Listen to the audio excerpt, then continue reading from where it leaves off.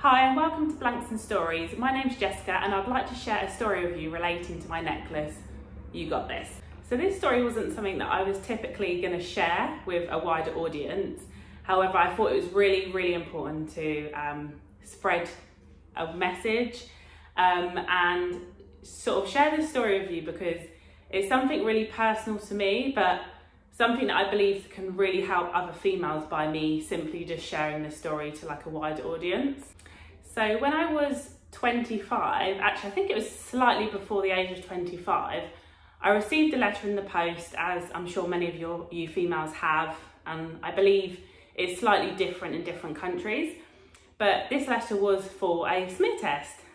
So it was like a few months before, as I mentioned, of the age of 25. I'm now 29, and my mum was straight away like, right, we have to take you to the doctors to get the smear test, like, don't worry about it. As my mum's had it done before, she was like, it's not bad at all, it's not a bad experience, you'll be absolutely fine.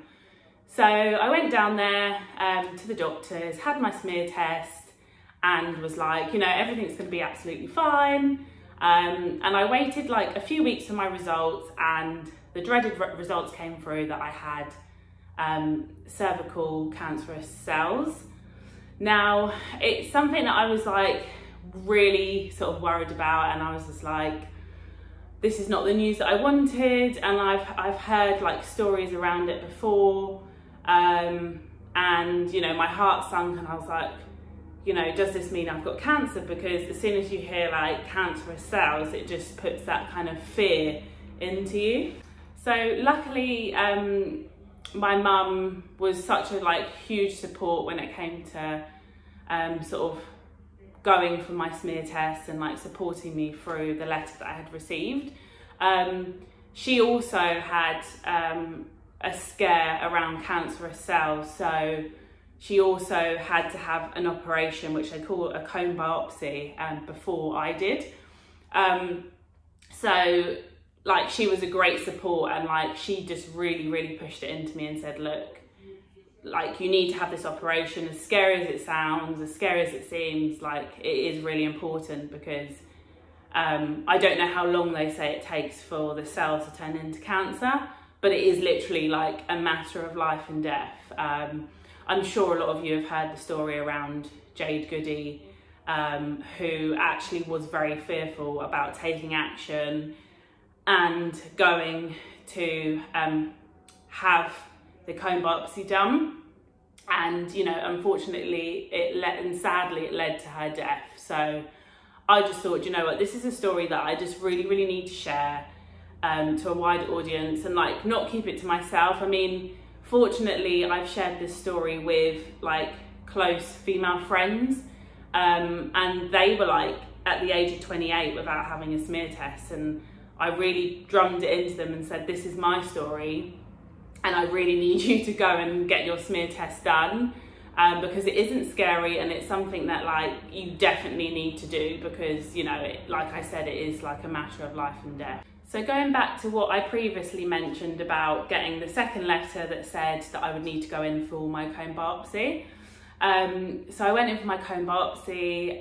To be honest, it isn't a nice experience. Like, they basically inject you, because you're basically awake when you have the operation done. So they inject you with a local anaesthetic to numb that area.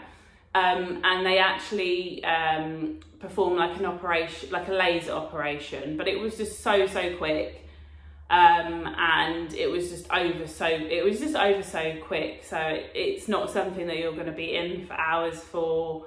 I did feel quite emotional after it, because I guess with females, like anything to do with like, you know, your private areas in general, like I think that's why a lot of women panic, because they're like, you know, I don't want people to see private parts, and like, that's your identity as a woman. So like, even for me, I was just like, oh, like it just feels really unnatural. But, you know, at the same time, I could be in a situation now where I could have severe cancer, and just because I was just too terrified to just like take action and you know, just say to myself, like, you got this, like, just do it, just take action and have it done. And yeah, so because after the operation, I was then told that I would need to be monitored more closely. So I actually went back in again for another check. And luckily, after I'd had the cone biopsy, I think it was like, I want to say like 6 months to a year after, they then said to me that, you know, you've got the all clear, like you haven't got any further issues. So they said I'd got the all clear, I didn't have any further issues, but they would still need to regularly monitor, you know, my cervix.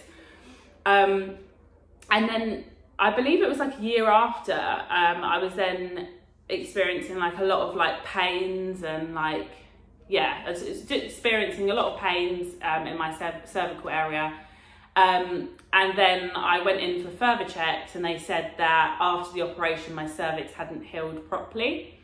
So yeah, they had to basically apply like a silver nitrate, which helps heal the cervix.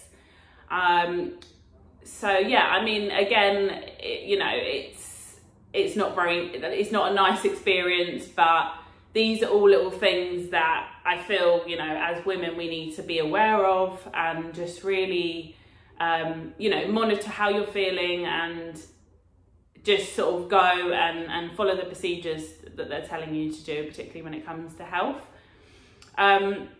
So yeah, that's a bit about, you know, my experience with having my smear and the journey that I've gone through.